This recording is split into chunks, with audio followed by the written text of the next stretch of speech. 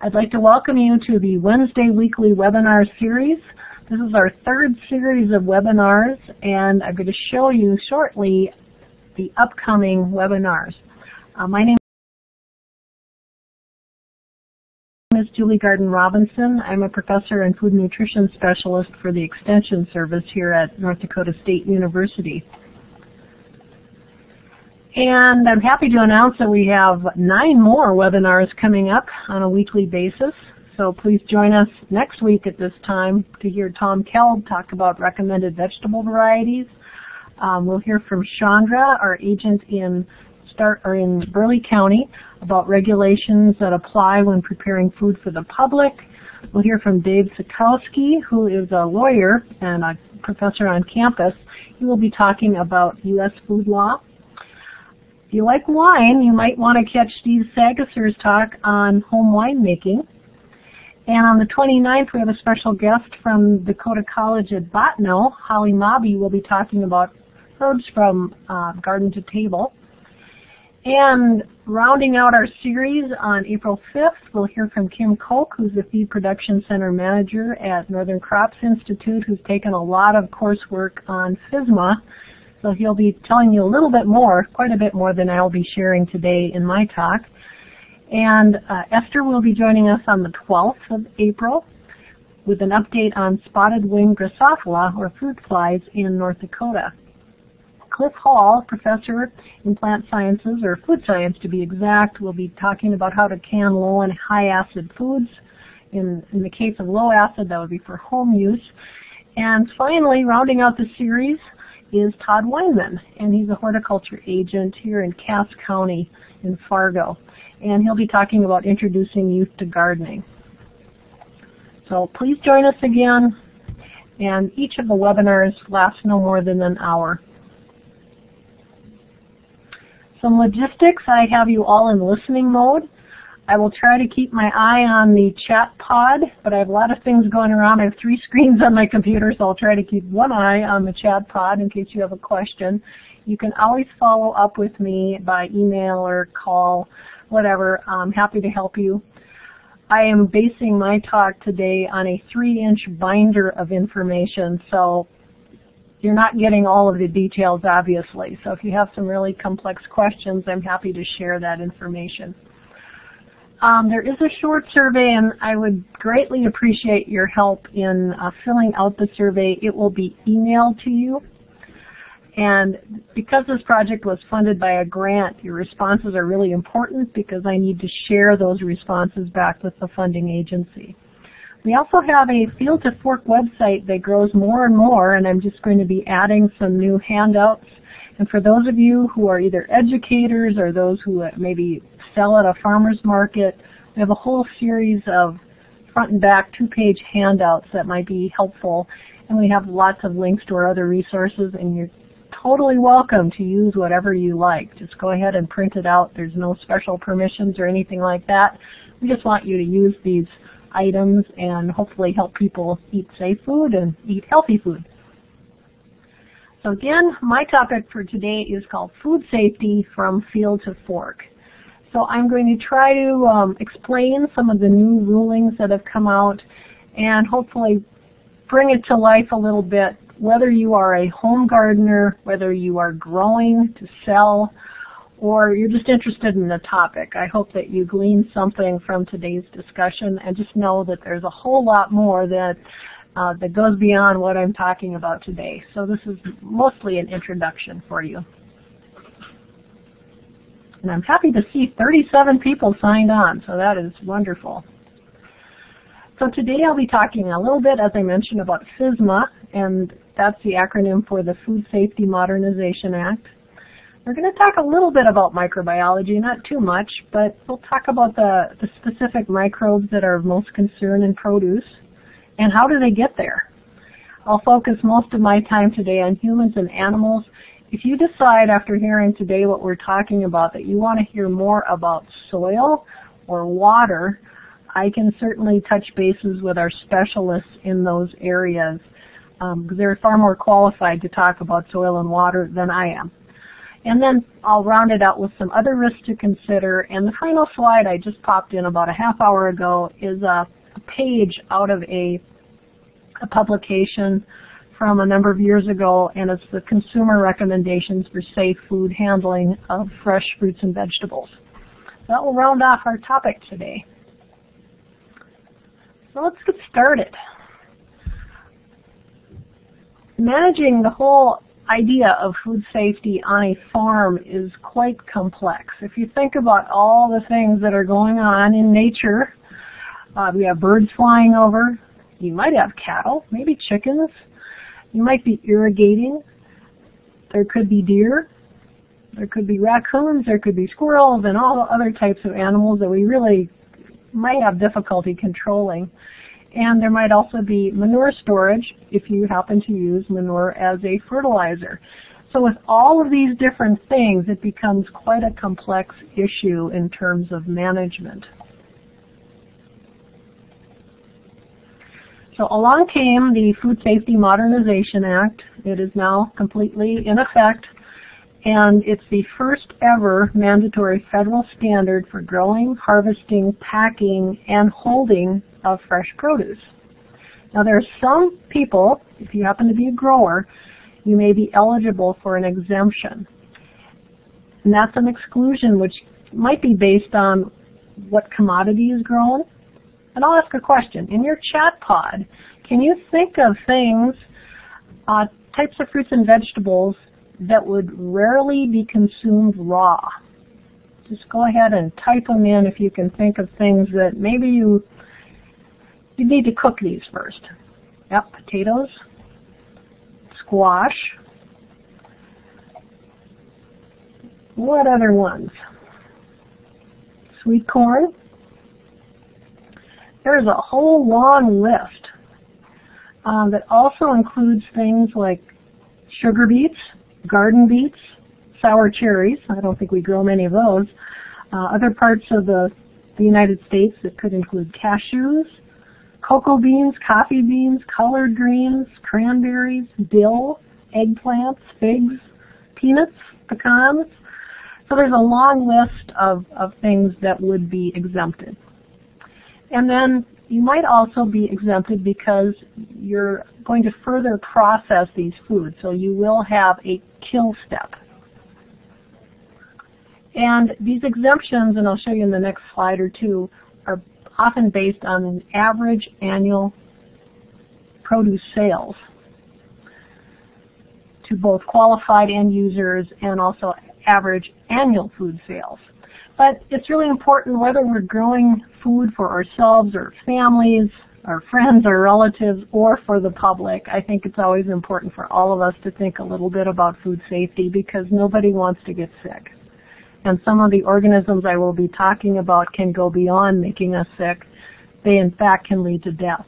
So very important to consider all these things.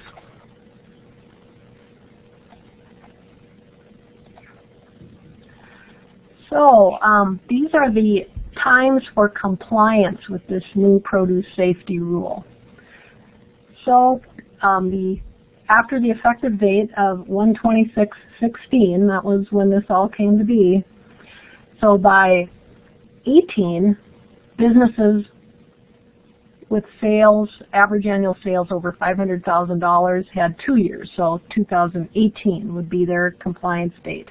By 2019, small businesses, and those are defined as selling $250,000 to $500,000 on an annual basis over the course of 3 years. So it's a 3-year average of $250,000 to $500,000. They would have till 2019. And if you happen to be a small, very small business with about $25,000 or more, up to $250,000, you would have until 2020. So, you know, you do have a little time if you are a small business. And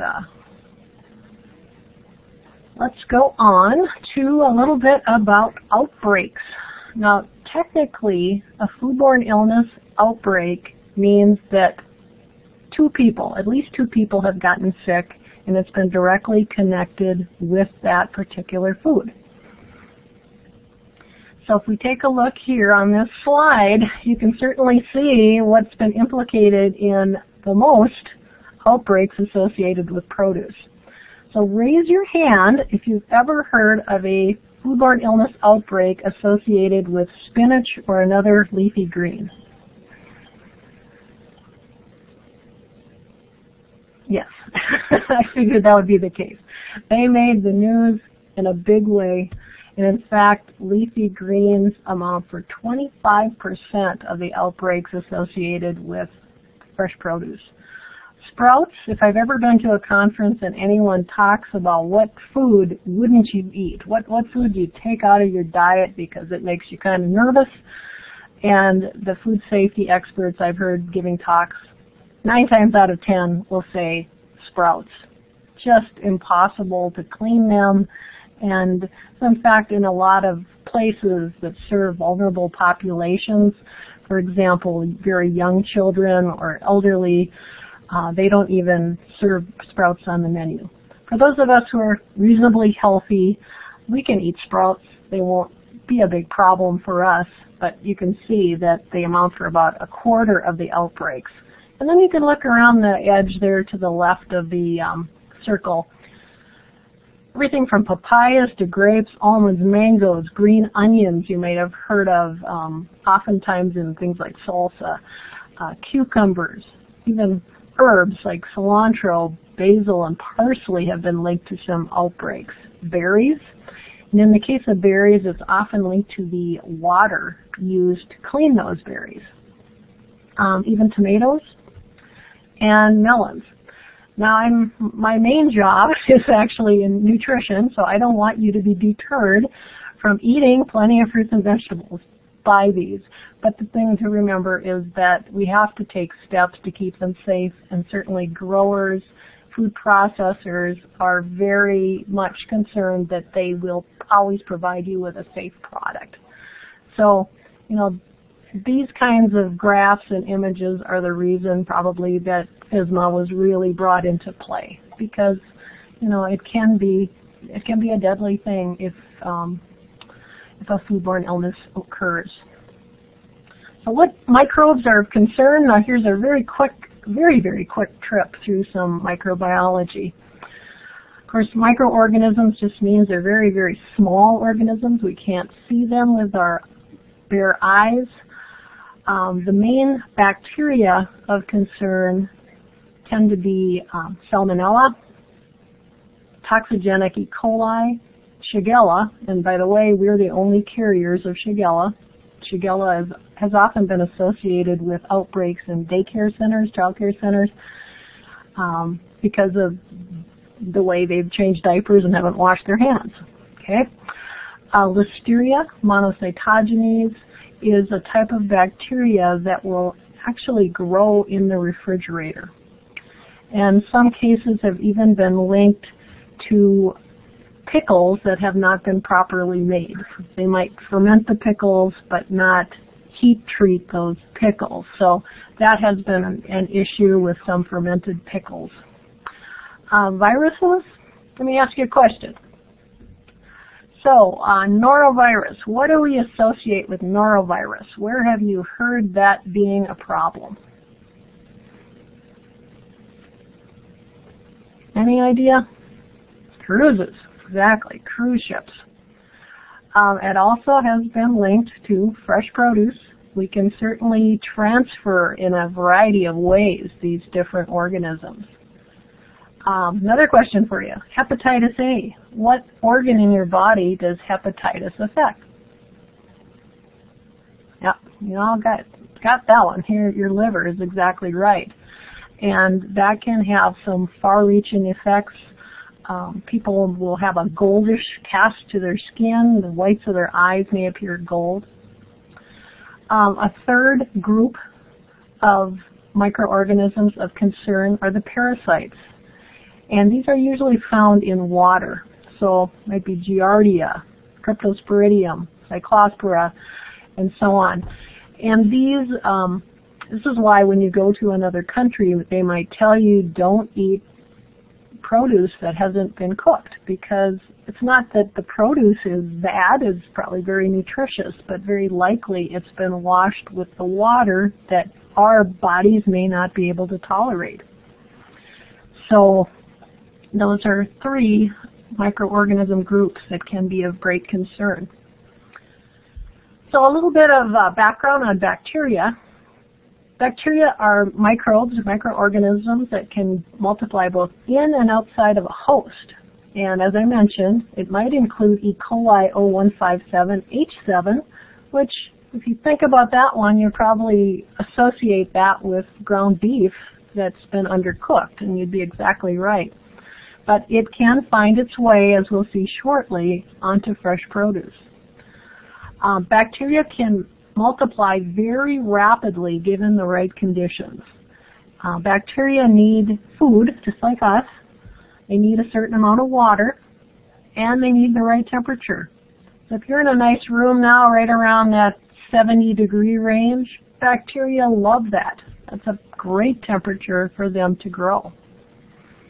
So you may have heard of the term good agricultural practices, or GAPs. These can reduce our risks. They minimize situations that can support bacterial survival and growth. So it might be proper temperature control, for example. Well, I wish you were all in the same room, because I have a great demonstration of this. It's a little bit harder to show on a screen. But if we started with 2 bacteria, that would be a very, very small number. It's very unlikely you'd start with that small of a number. So let's say you brought a roast beef sandwich to work with you, and you set it on your desk. Theoretically, every 20 minutes, those bacteria will split in half. So by 40 minutes, we're at 4 bacteria. Skip down to 100 minutes, we're at 32. Then we really start going. By 4 hours, you're at 4,096. Keep that on your nice warm desk. You got 262,000, and by 8 hours, let's say you didn't have time to eat and you're going to bring that sandwich home, don't do it, because that has leveled out at over 16 million bacteria. So this is why we in food safety have rules like no more than 2 hours at the temperature danger zone, which includes room temperature. We want to control temperature, and as you see on my screen, some pathogens or disease-causing organisms can make people sick with only 10 cells or less. In the case of E. coli, that's one of the ones. E. coli 0157H7 takes a very, very small infectious dose to make someone sick.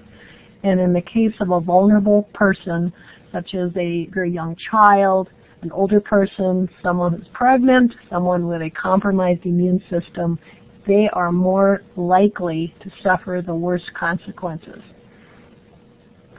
So think about the conditions that you are storing your food, and try to remember these little rules of thumb as we go through that I'm sure all of us have learned somewhere along the way, but we have to be careful so we don't get so busy that we forget to do some of these things.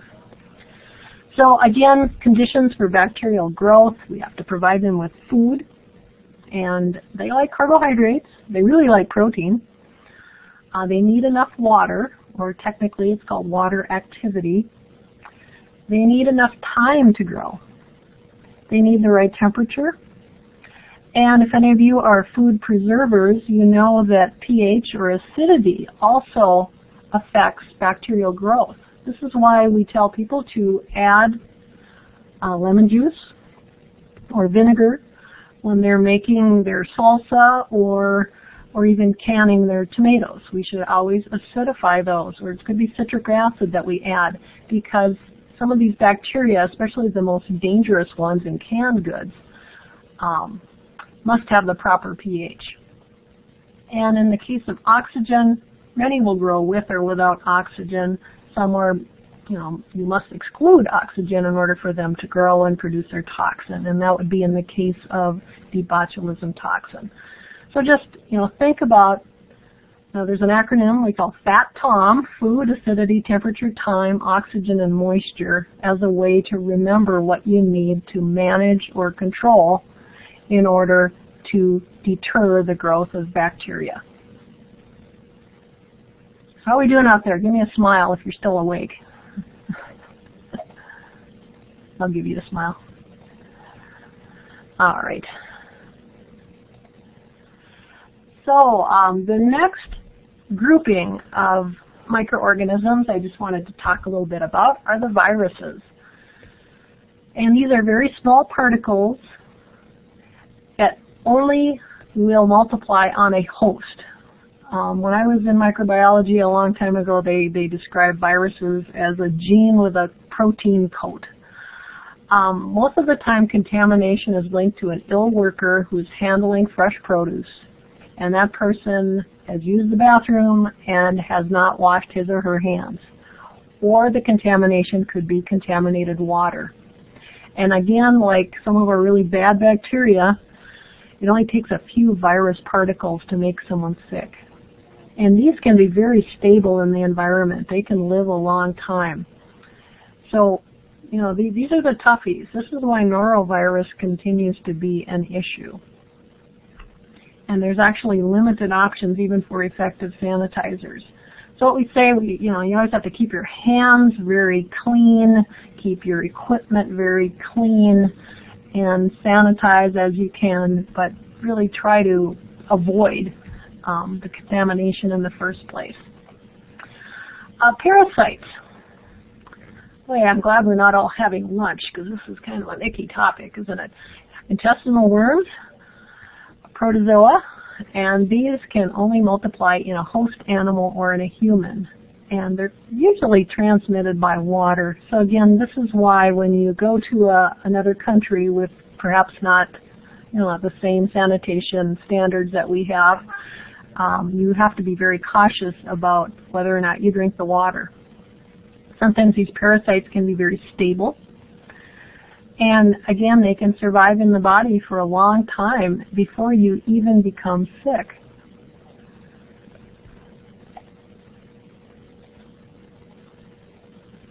So this slide kind of tells, the number of outbreaks, number of illnesses, hospitalizations, and deaths. So let's start at the top there with bacteria. You can see bacteria are linked with almost the most deaths by far, the most hospitalizations, the most illnesses, and the most outbreaks. So 85.55% of outbreaks linked to foodborne illness, produce outbreaks are bacterial. So that's why we spend more time trying to defend our produce against things like E. coli and Salmonella. Next, in terms of deaths, I guess would be the viruses.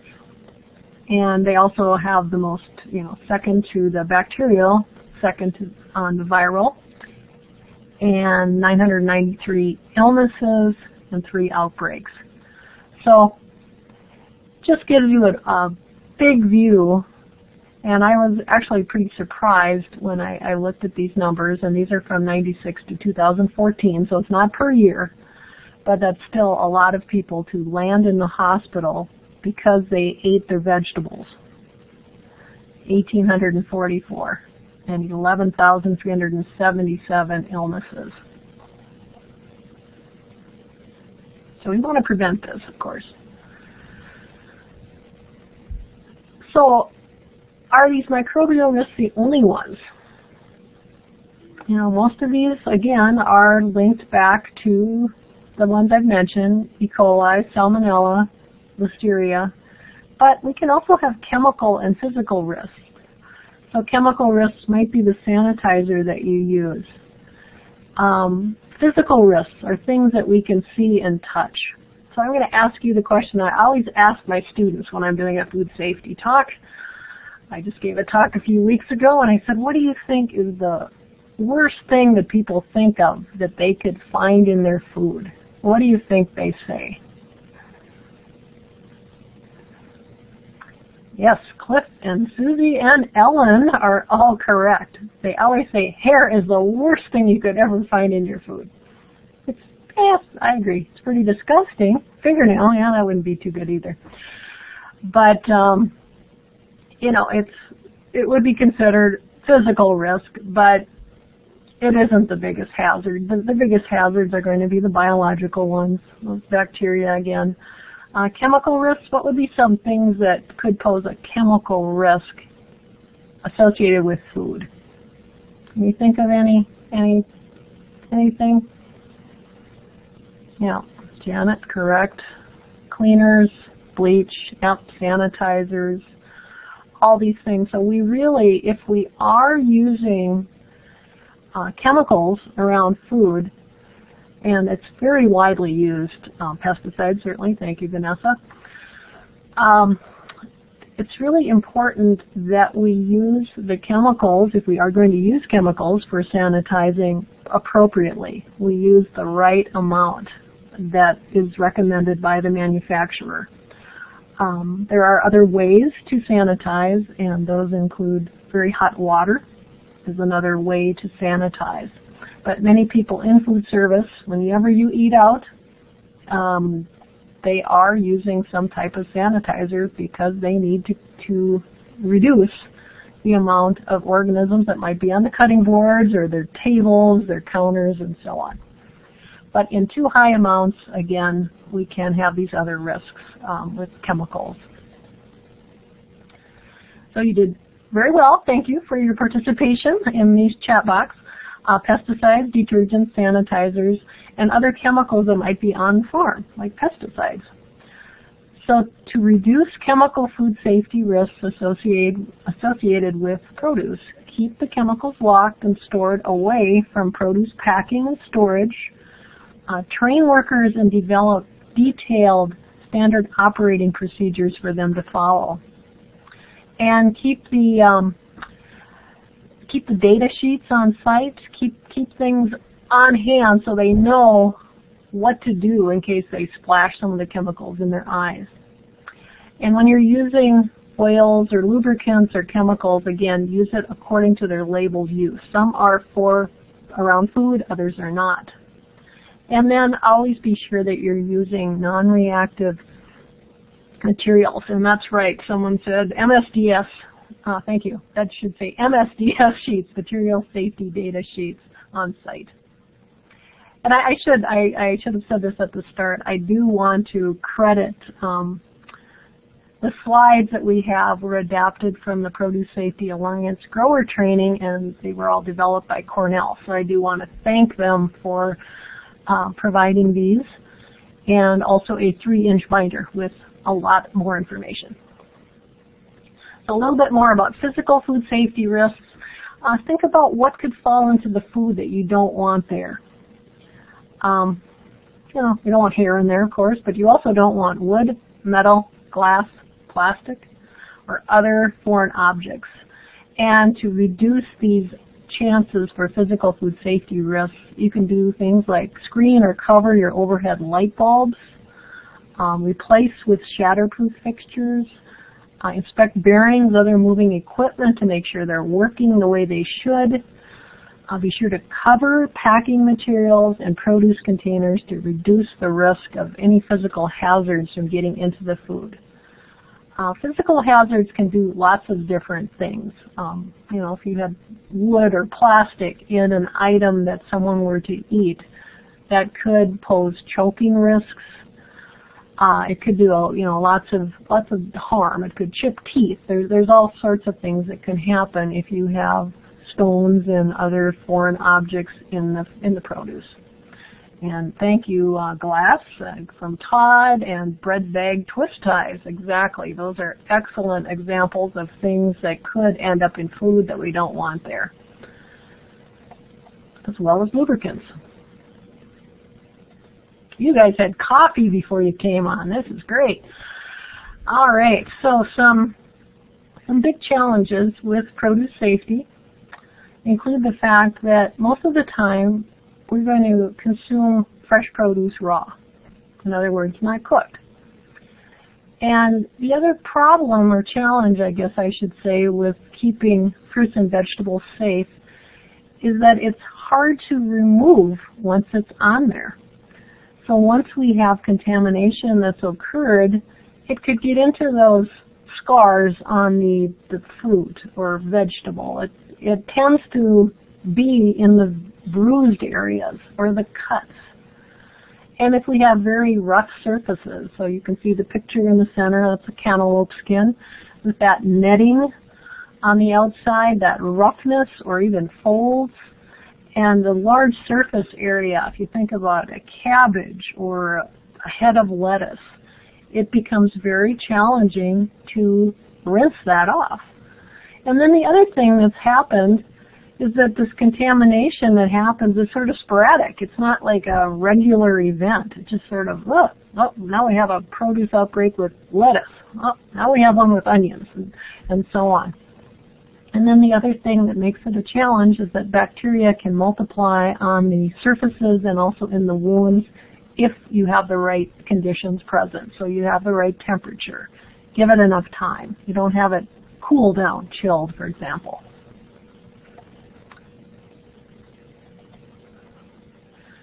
So, we talked a little bit about some of the microbes. Now, how does it all get there? So, we're going to mainly focus on humans and animals, but certainly we also can have other sources like soil and water, even our buildings, the tools we use, and the other equipment that we use. So there's a lot of ways that we can interject all these different contaminating factors. In fact, I think one of the produce outbreaks linked with spinach was due to a wild boar getting into the field. So, fortunately I don't think we have any of those in our state, but certainly animals can be an issue. So, you can think about yourself, whether you have your own garden or whether you grow food for a market. Just know that we humans can certainly spread contamination.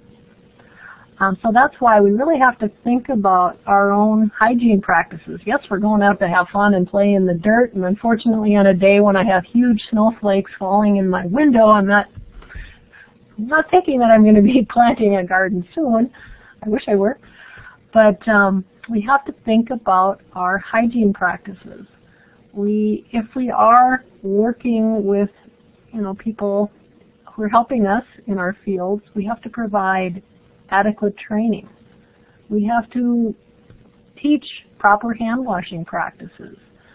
We have to provide toilet facilities for the workers.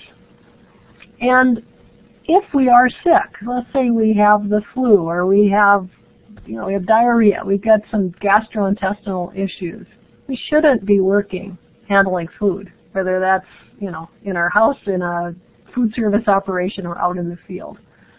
The other things and injuries that produces blood, maybe you cut your hand and you get that blood on the fresh produce, that can certainly pose a huge food safety issue.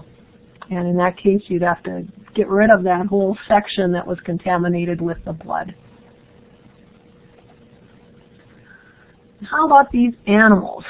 Certainly domesticated and wild animals can carry and transmit those pathogens, E. coli, salmonella, and so on.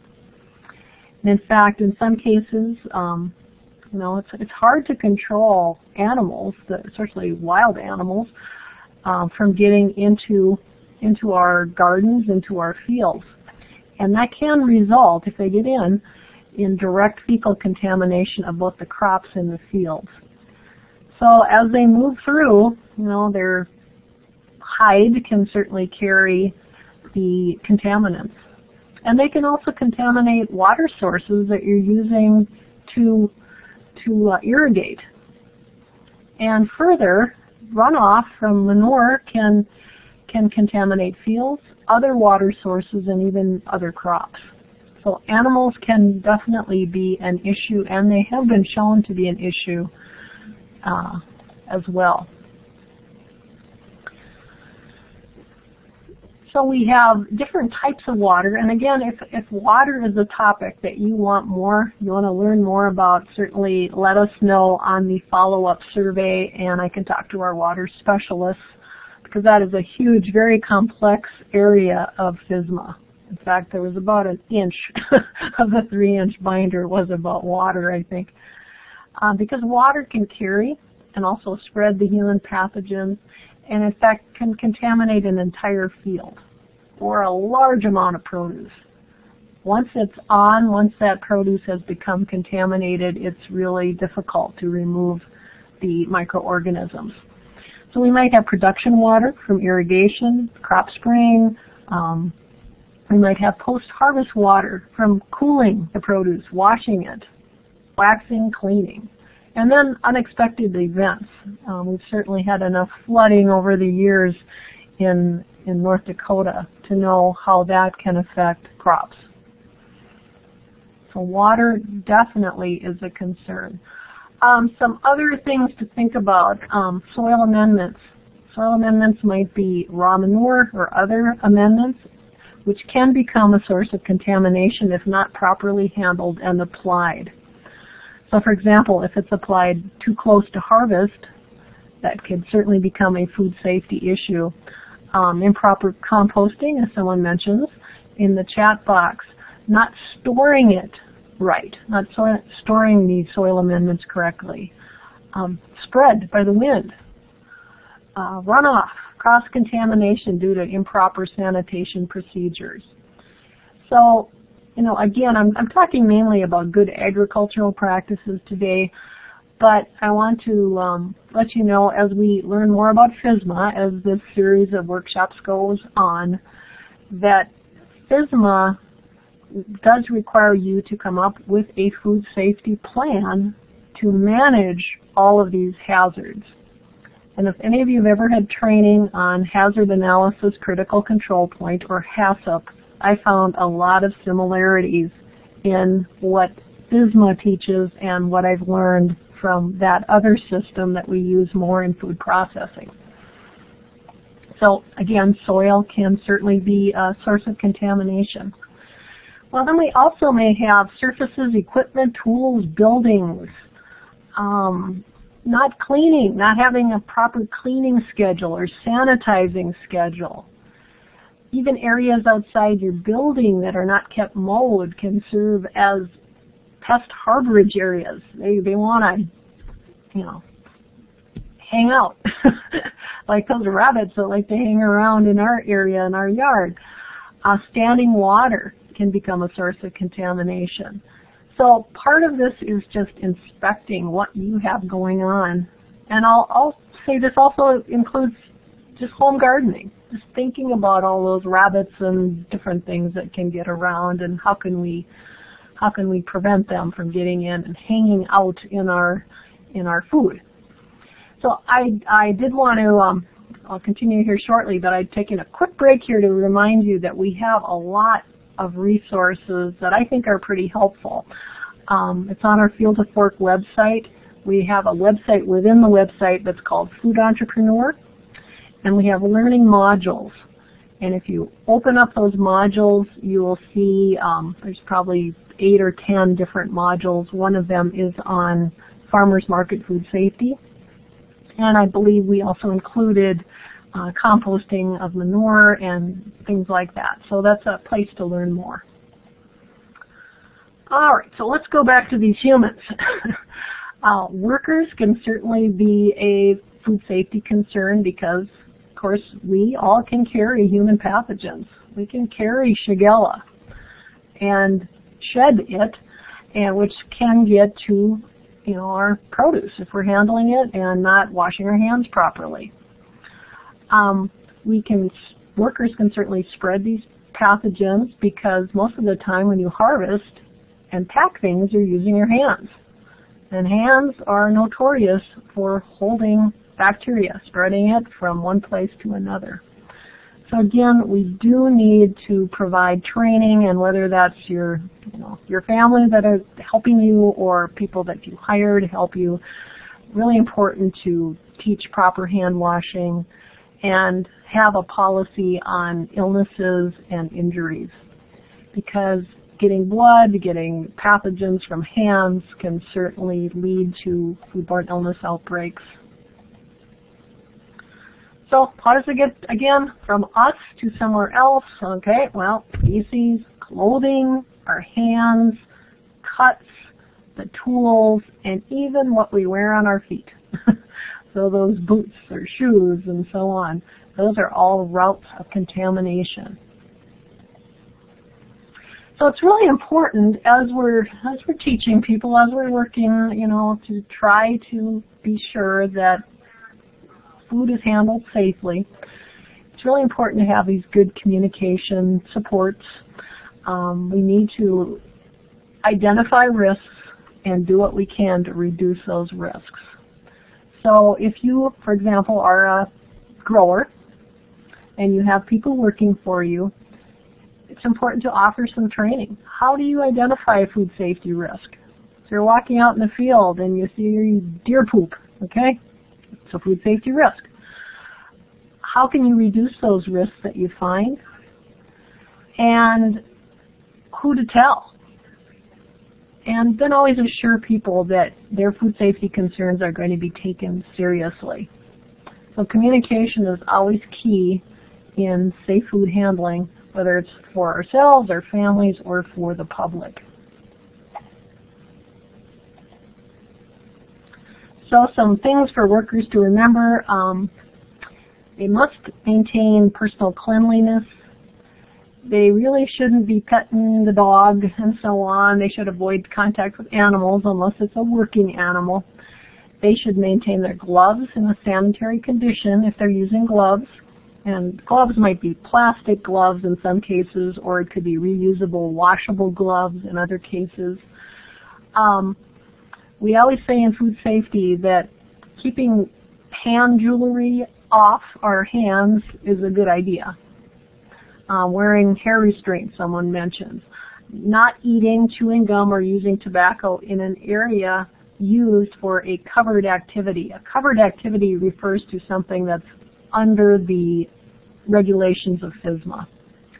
If you're sick, and that usually means you have a fever, flu-like symptoms, you should tell your supervisor. And always, always, always wash your hands. I spend a lot of my time teaching proper hand washing.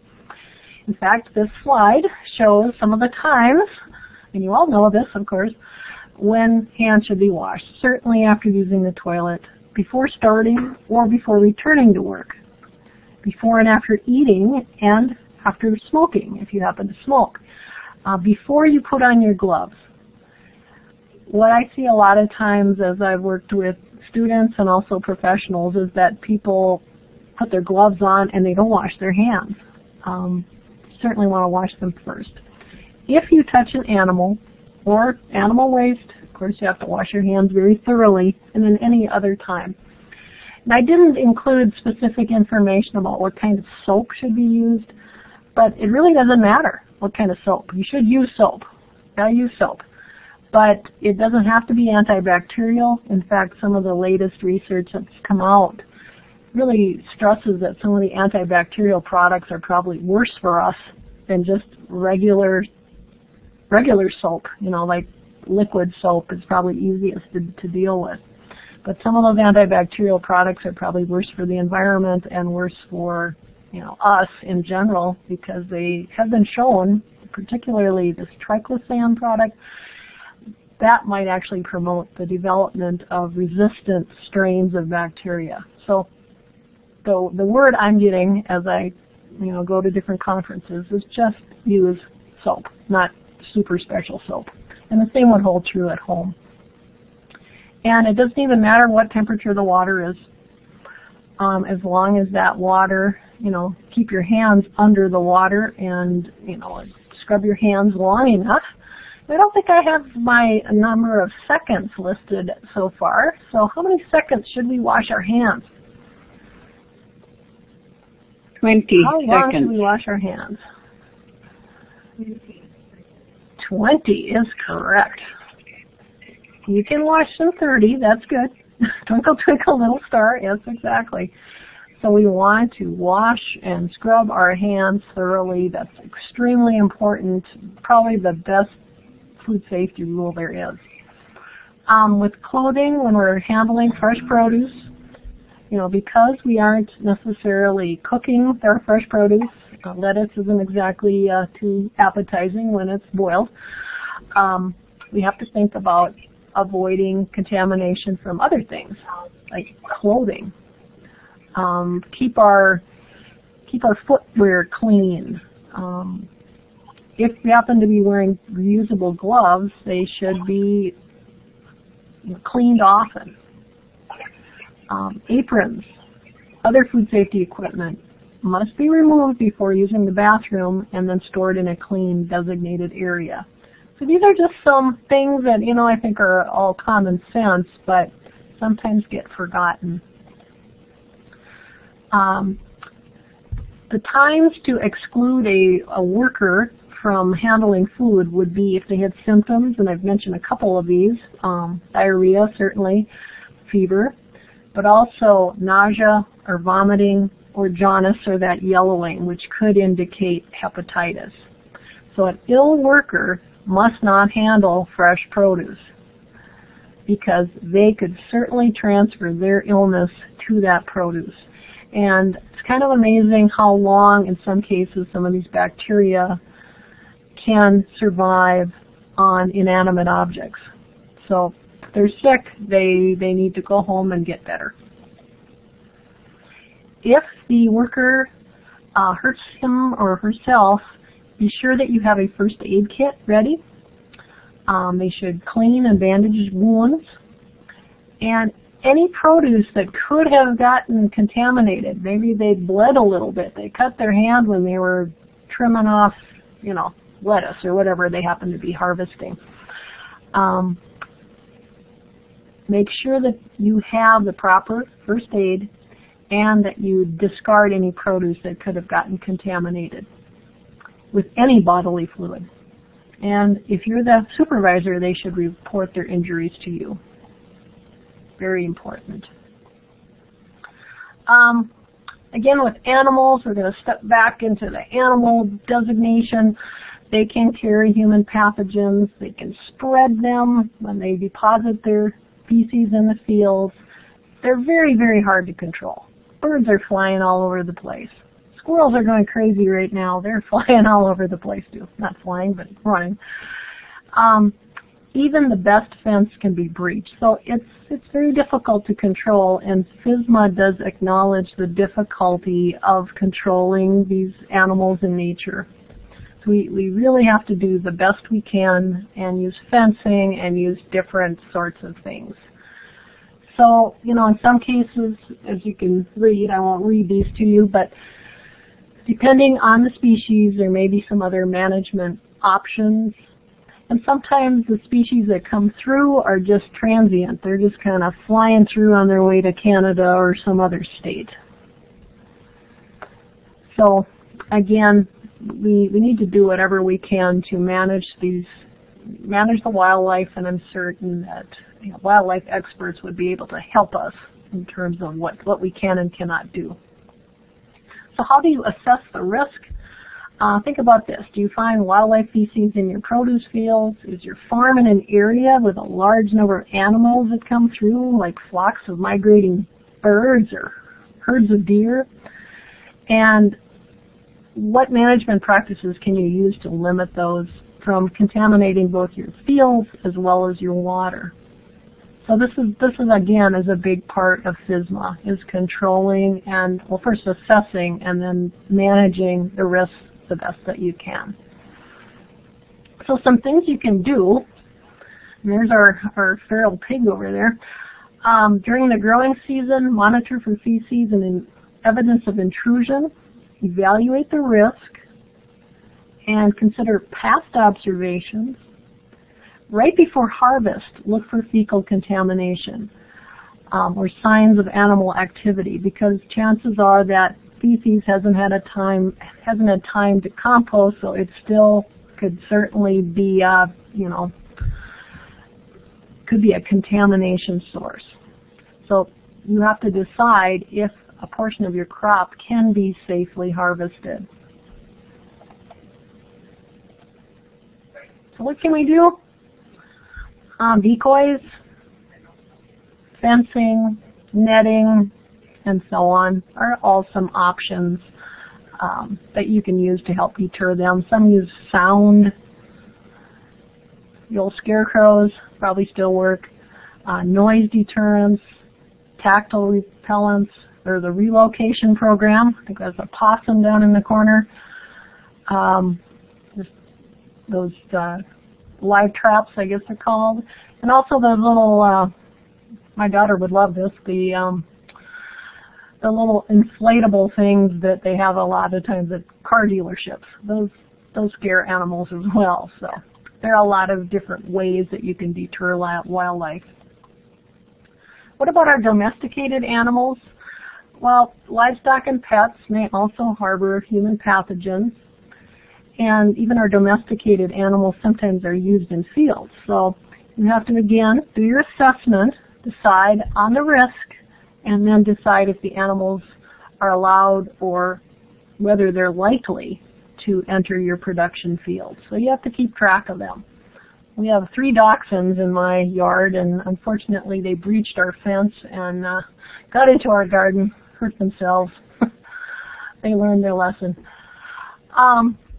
Domesticated animals, again, decide if they're allowed in the field, and then make sure if you have workers working with you that they're aware of these cross-contamination risks, and also think about whether or not these production fields are rotated.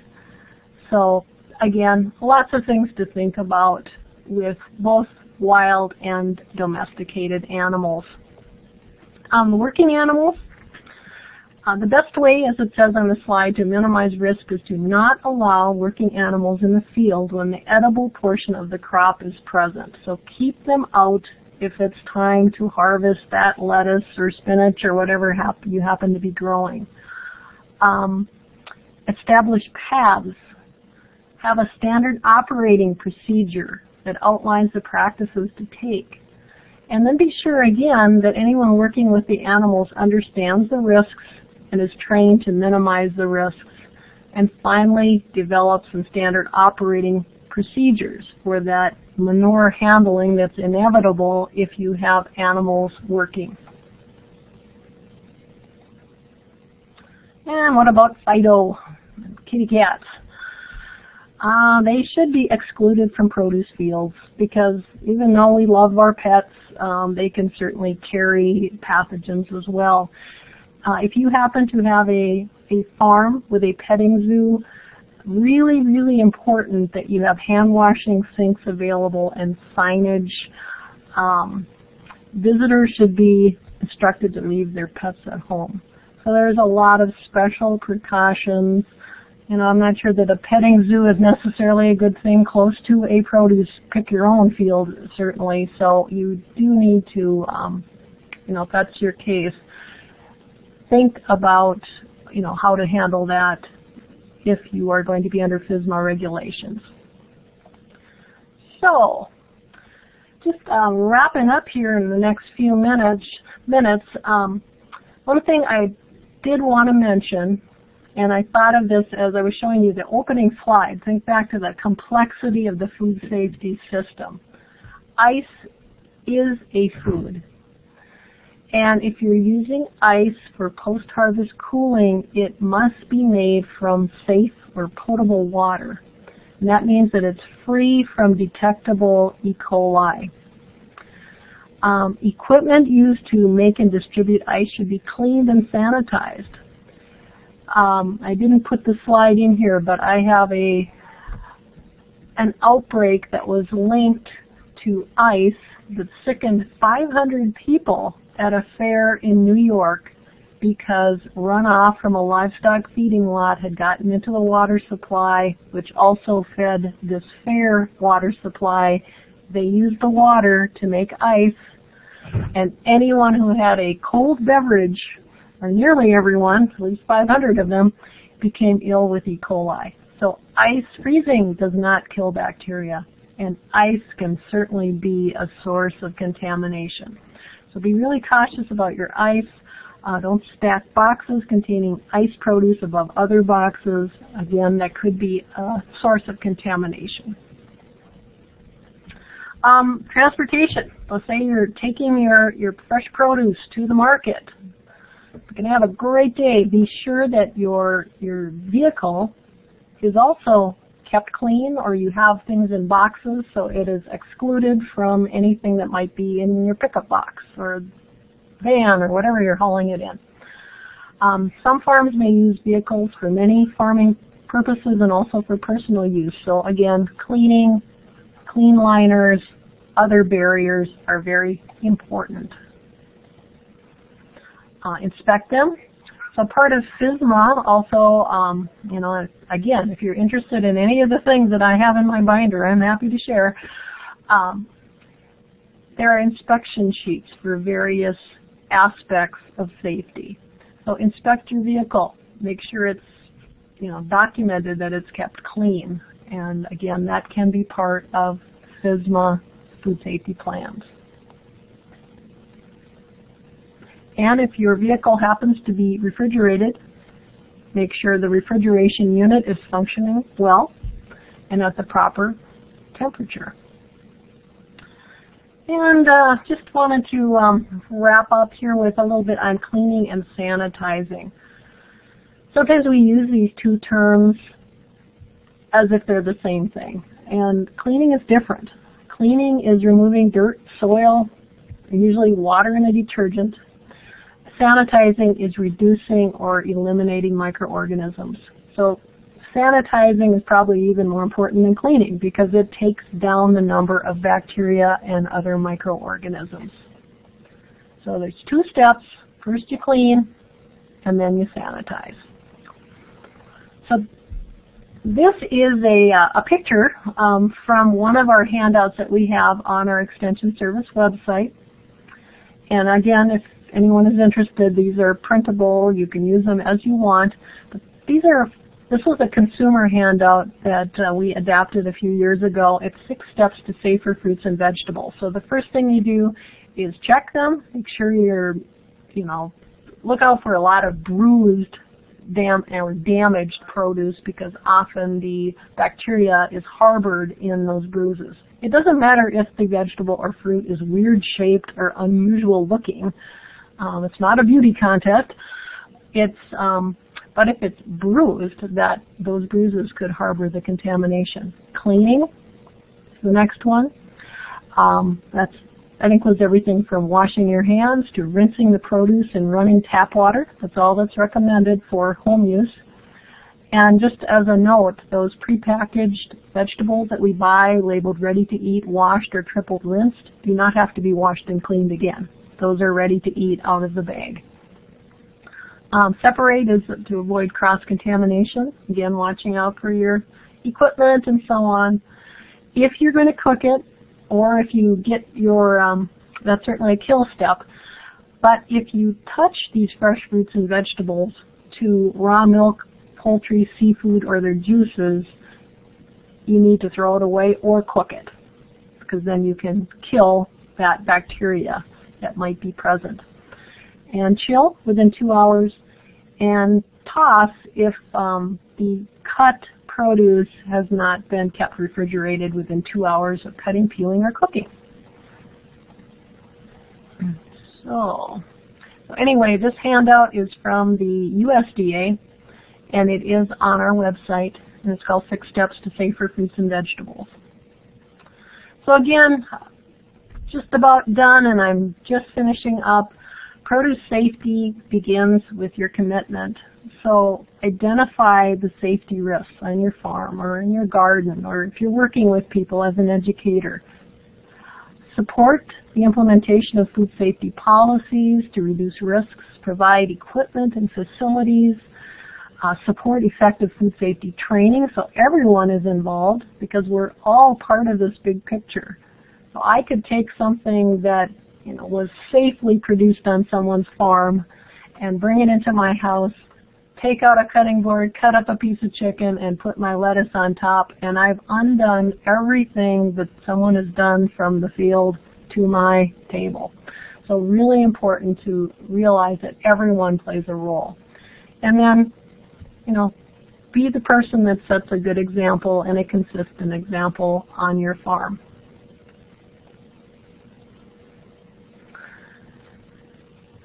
It's 3 o'clock, and I'd like to thank you for attending this Wednesday webinar. I will take any questions for the next few minutes, but certainly if you need to leave, you certainly can. But you will be getting a survey to fill out, and again, I'd really appreciate if you take the time and also join us next time. I'm really looking forward to the interesting topics that are coming up. So thank you. So I have a question from Jean. It's hard to keep cats out of my garden. My own cats and the neighbors. They hide under the squash to grab bunnies. I've never even thought about this being an issue. Anyone have any ideas for Jeannie about cats?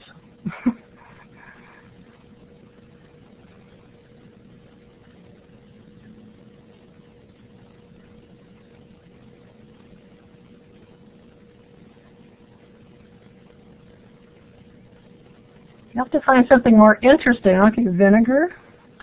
Okay, wait, it says clothespin on tails. You know, all I can think of is fencing or netting or something more interesting for the cats to play with.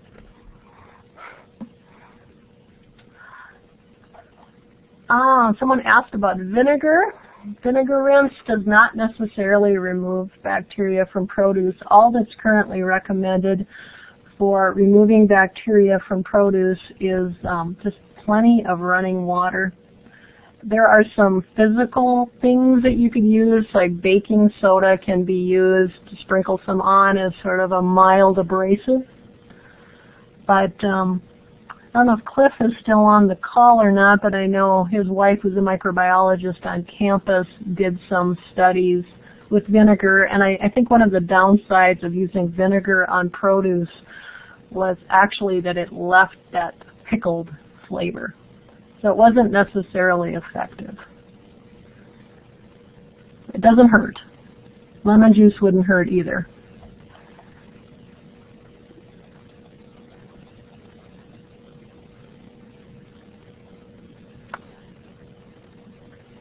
Any other questions for me?